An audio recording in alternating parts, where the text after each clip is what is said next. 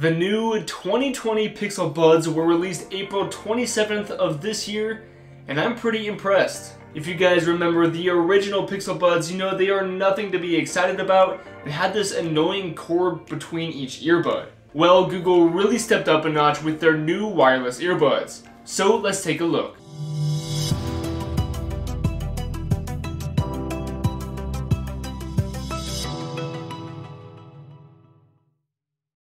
What's going on, guys? It's Gino from Modern Accessory Review, and on this channel I help you find the best tech and accessories for yourselves. As you already know, today we are talking about the Google Pixel Buds. Starting off with the build quality and design, I am a big fan of what Google has done here. They have stayed with their minimalistic modern style that we see in their other products, and we have this small oval shaped charging case with this stormtrooper-like look thanks to the black and white colors. The case has this nice grippy texture that is surprisingly satisfying, and it fits into my pocket very easily. I really appreciate how small and compact these earbuds are, because unlike the Powerbeats Pro, I can just throw these in my pocket or throw these in a bag and it won't take up any unnecessary room. As you can see on the bottom here, we do have USB-C charging and wireless charging, which is always great to have, and the flip up lid gives us this nice snap that we see in the AirPods.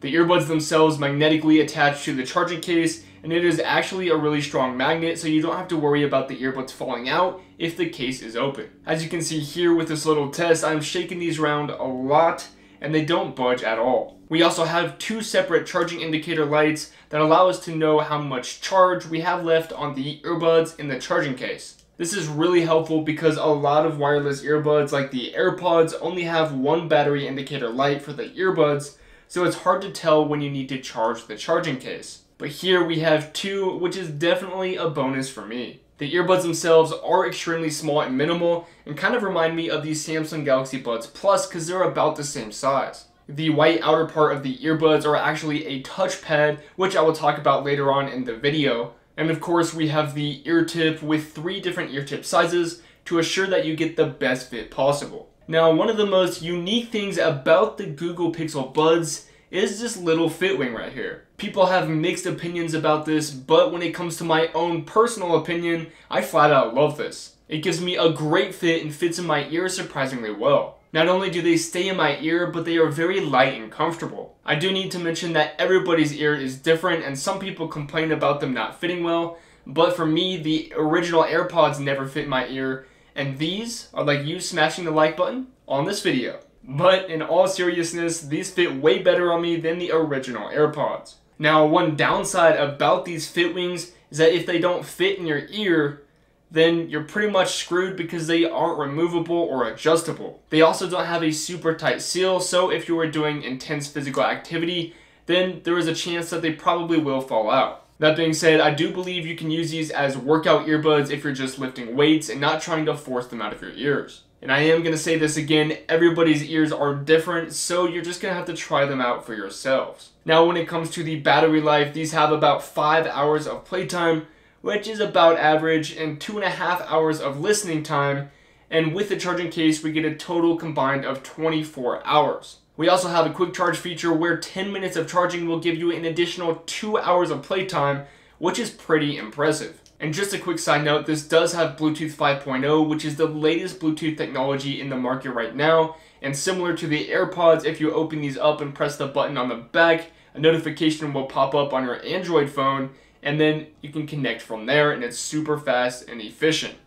However, if you don't have an Android phone like myself, I have an Apple phone, you're going to have to pair the original way by going into the settings and then clicking the name of the earbuds. And if you do have an iPhone, then you will miss out on some features like the app. And the app just has some extra things like adaptive sound, which pretty much just raises or lowers the sound based on your surroundings, which to be honest, nobody really ever uses, but I guess it's there for the Android users if they ever want it. Now, one big thing that iPhone users will definitely miss out on if you're using these earbuds is the Google Assistant, which is super incredible to have. Unfortunately, you won't be able to use Siri straight from these earbuds, which is kind of disappointing, and we only see Google Assistant. Now, the Google Assistant is really incredible, and simply saying, "Hey Google," you can ask it different questions like the weather and all of that kind of stuff. Now, one more thing, going back to the app here, we don't have an EQ setting, which is really disappointing. If you aren't familiar with the EQ settings and stuff like that, it pretty much allows you to change the bass and treble to add more or less of whatever you want, just to kind of personalize the sound to your liking. Now on the more positive side, the Google Pixel Buds have incredible call quality. Google built their own technology inside each of these earbuds, which includes barometers that can tell when your jaw is moving, that will tell the microphones when you're talking or when to listen. Of course, I had to give you guys a mic test as well, so here it is. So as you guys can tell, the call quality is really incredible for wireless earbuds. Definitely let me know what you guys think about it in the comment section below. In terms of the controls, the touchpads gives us really easy accessibility, and simply swiping forward or backward will change the volume, pressing once will pause or play your music, pressing twice will skip to the next song, and pressing 3 times will go back to the previous song. It takes a little bit of getting used to because the earbuds are so small, but once you get the hang of it, it's really nice to use. Also, these are IPX4 certified, which means they are protected against splashes of water, which means you don't have to worry if you get caught in the rain. Now moving on to the final and most important part of the video, let's talk about the sound quality. Right away, if you're someone who needs a ton of bass, then you're probably going to want to look somewhere else. We do have a little bit of bass, but it's nothing special and it's a bit on the lighter side, and we don't really get that thump.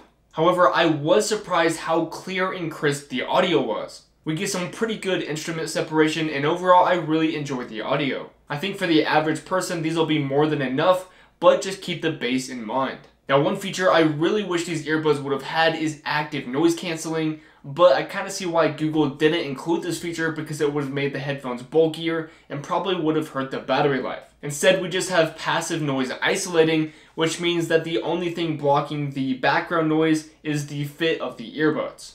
They don't have the best features and sound, but they do nail all of the fundamentals in my opinion. They're pretty much like AirPods for people with Androids. With a small minimal design, a really comfortable fit for long periods of time, really accessible controls, water resistance, wireless, and quick charging, and you get the point. These really have everything any average person would need in a pair of wireless earbuds. Definitely let me know what you guys think about the Google Pixel Buds in the comment section below. With all of that being said, thanks so much for watching, and I will see you guys in the next one. Peace.